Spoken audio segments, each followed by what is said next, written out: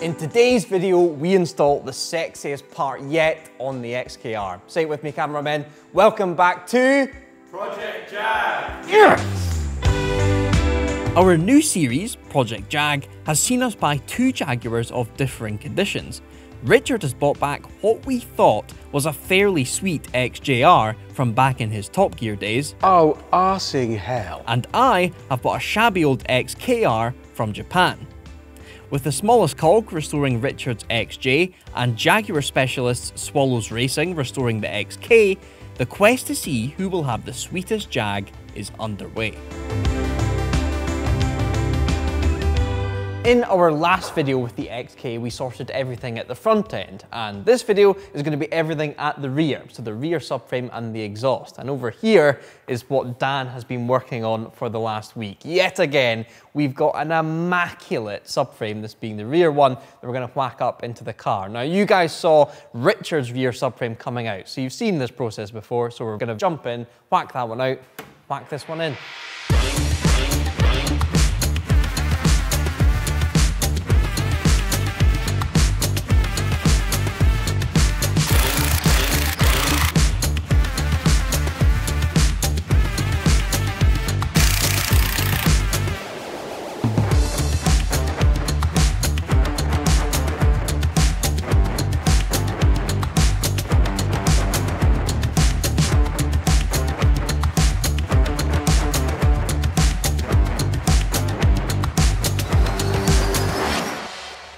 Dan, this is looking pretty perfect. LSD. Yep. I've been told that the original XKs didn't come with it. Why? And honestly, I don't know. Probably a costing exercise, or Jaguar just kind of felt that the automatic gearbox wouldn't really notice not having a limited slip diff in there. How's it going to take on a 911 or a Merc SL with one wheel peels? That's no use. No, that's it. I mean, we've gone for an uprated gripper unit in there with our own custom ramp specs. We have changed the ratio slightly as well, so it will pick up and go a bit quicker, but you sacrifice a little bit of top end. So I've worked the gearing out that it is about 180 miles an hour top end now, rather than 202, which is what it is geared for before. Oh, really? Yeah. Wow, okay. Well, I can't believe how quickly the old subframe came out compared to Richard's one. Is this going to go back in as easy as that? Yeah, I mean, going in is a lot easier than coming out generally, so yeah. That's what they say. Yeah. Right, let's crack on.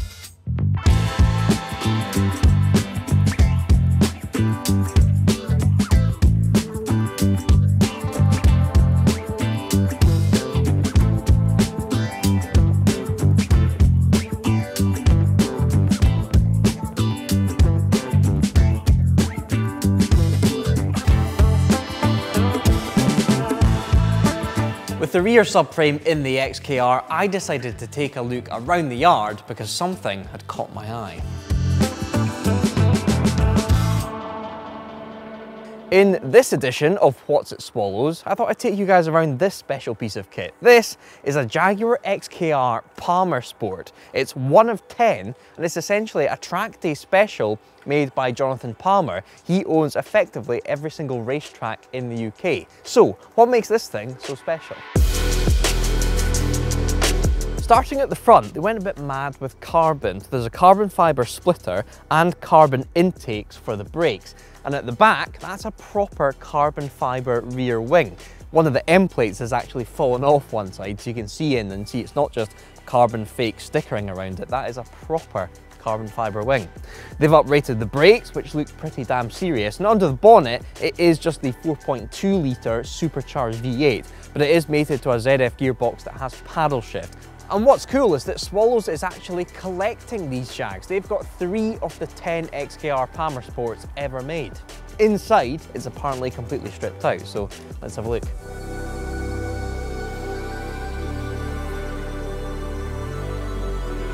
I actually prefer this generation of XK to the one that we're building inside. And inside, well, there's lots of race car bits. There's some road car bits, still got the proper old dashboard, but straight in front of you, you've got this OMP wheel with carbon shifters. Down here, instrument binnacles now all carbon with all race car bits. We've got a half cage, and the 2+2 seats have given way to make room for that cage. Got bucket seats in the front. This is a proper piece of kit. The guys have given me the keys, and apparently this car doesn't have an exhaust, so let's go for a startup.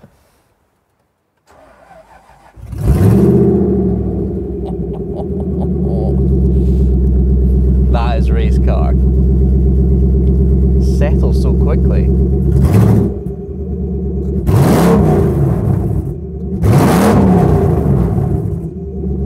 That's a Jag.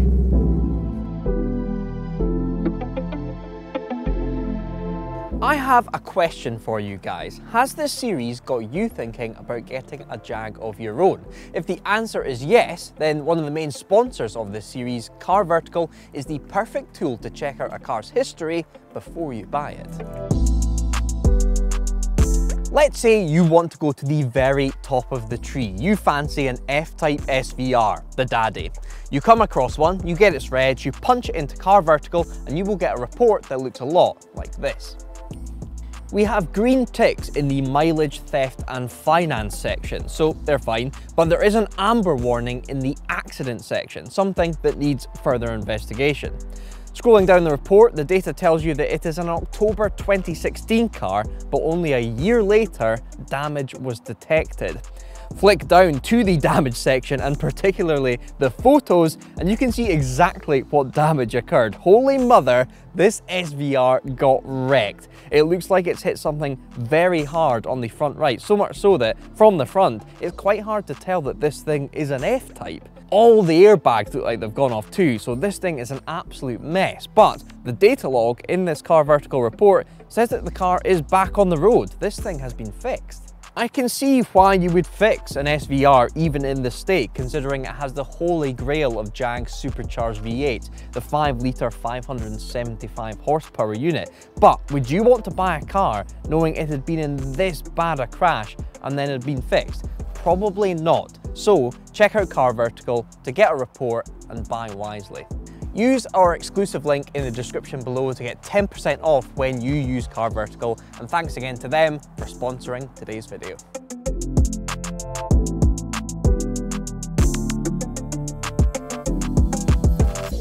Nick, you're the fabricator here at Swallows, and you've done my entire custom exhaust system, but you've got quite a cool story because you learned to weld on YouTube. How did that all come about?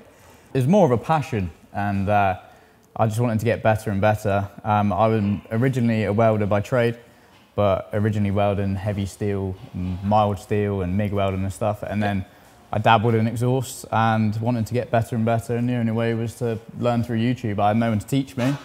So yeah, I just basically learned on YouTube and lots of trial and error.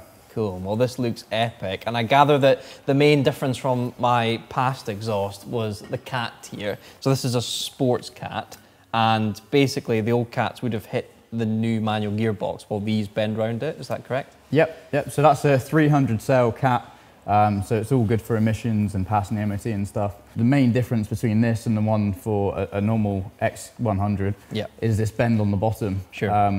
It's orientated slightly different, just so it passes your manual gearbox, as the bell housing is slightly wider than the auto, basically.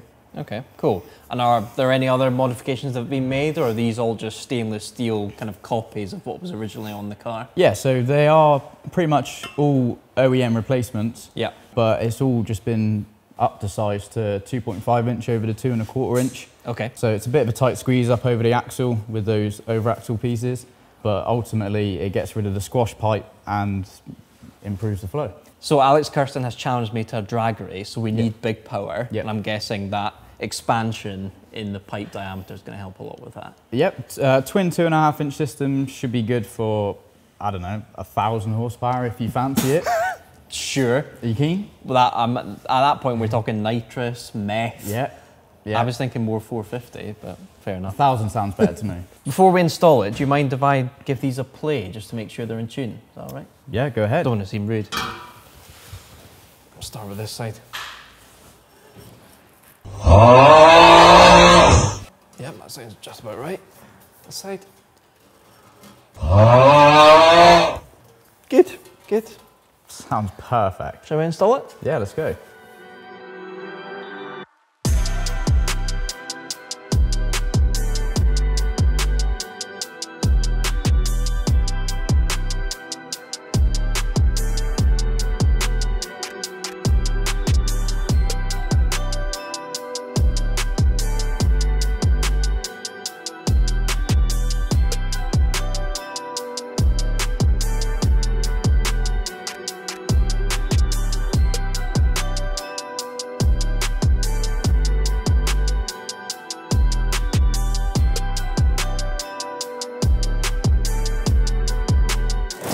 So that's the front done, that's the rear done. Let's have a chat about the interior.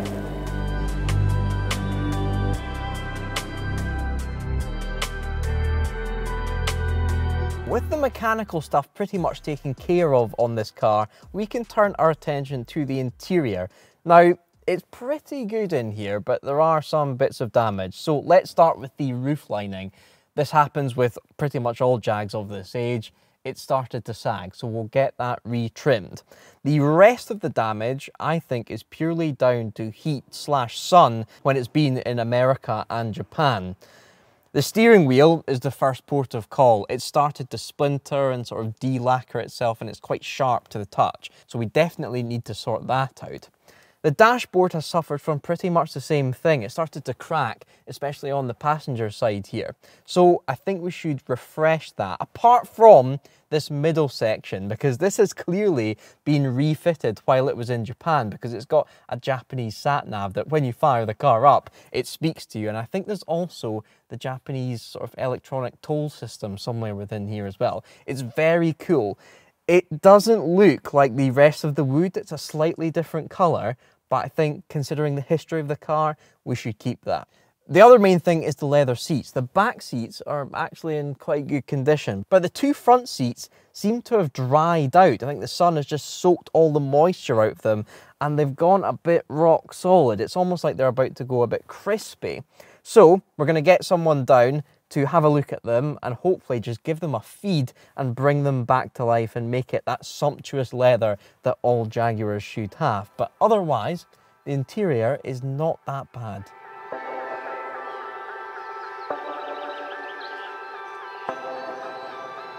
So another day with the XKR comes to an end. The next episode will be the final build of this car with the last new and refreshed parts going on it. But most importantly, we will be putting this car back on the dyno. Firstly, to make sure that this car still properly functions as a thing since we manual swapped it, and to make sure this car is making the proper power it deserves. Alex's video still stings me every single time I think about it. It's time to put that lad in his place. If you like this video, give it a thumbs up. I've been Mike, and don't forget to subscribe to DRIVETRIBE, and I'll see you in the next episode of Project Jag. Cameraman, say it with me. Welcome back to Project Jag. Project. Come on. Some warning, please.